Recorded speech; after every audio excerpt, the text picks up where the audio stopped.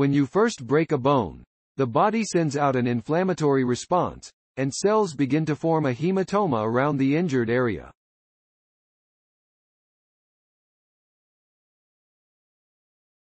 Within a week or two, that blood clot is replaced with a soft material called callus that forms a bridge of sorts that holds the fragments together. Over months, the callus hardens into bone, and the healing process is complete. But sometimes, that bridge between the bones fails to form, creating a non-union.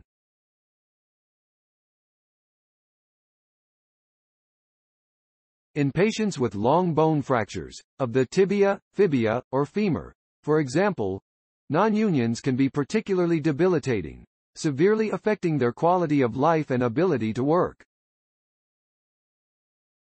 For surgeons, non-unions can be difficult to diagnose as they require subjective assessments of X-rays taken over a period of 6 to 9 months. The difficulty lies in that the bone could be healing, just very slowly, in which case additional intervention may not be necessary.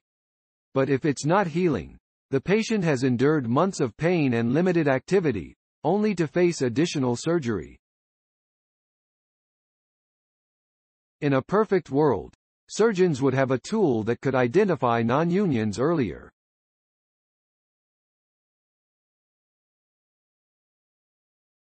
The end goal is to save patients time, money, and frustration, says Brendan Inglis, a Lehigh University graduate student in the Department of Mechanical Engineering and Mechanics. Because if the surgeon comes back to you and says you have a clinically diagnosed non-union, and you need further interventions, that's going to further delay your ability to get back to your life. Inglis is the lead author of a paper recently published in Scientific Reports that shows how the DUA. The work builds on research in the lab of Hannah Daly, an assistant professor of mechanical engineering and mechanics in Lehigh's P.C. Rawson College of Engineering and Applied Science. Previously, the team has shown the viability of using a non-invasive, imaging-based virtual biomechanical test to assess the progress of fracture healing. Additionally, the team has developed and validated a material properties assignment method for intact ovine bones using virtual biomechanical testing. The problem, says Inglis, was that the virtual tests overpredicted the mechanical properties of the bone early in the healing process because parts of the callus are still too soft to be modeled as bone. When we applied that model to fractured ovine tibia, essentially a sheep's lower leg, the mechanical properties didn't match, he says. Our hypothesis was that all the soft tissue and cartilage involved in the healing of a fractured limb was being overpredicted, meaning the callus was being assigned properties that were too stiff. In other words, the previous model didn't accurately differentiate between bone and callus. If callus was treated as being stiffer than it actually was, it could imply that the bone was further along in the healing process than it actually was. Callus is a highly heterogeneous tissue, meaning it contains more than one density and stiffness value, says Inglis.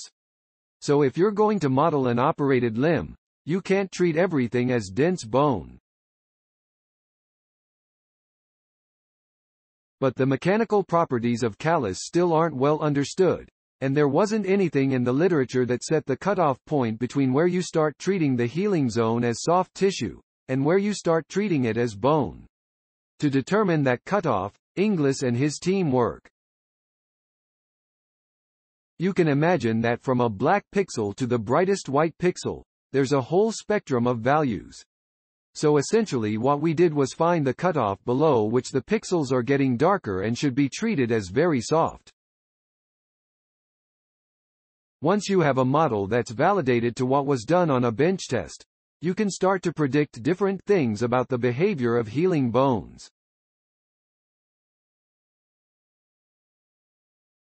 And the more we understand about why the healing process fails, the better our chances of creating a tool that could one day inform surgeons.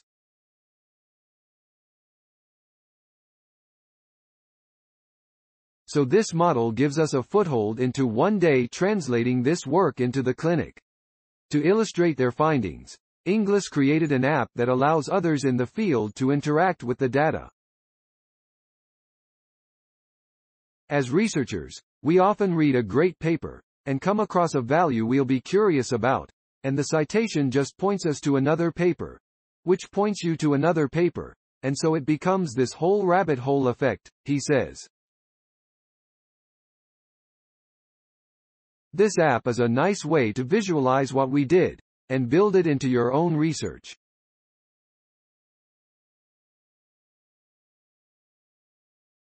Scientific Reports, 2022.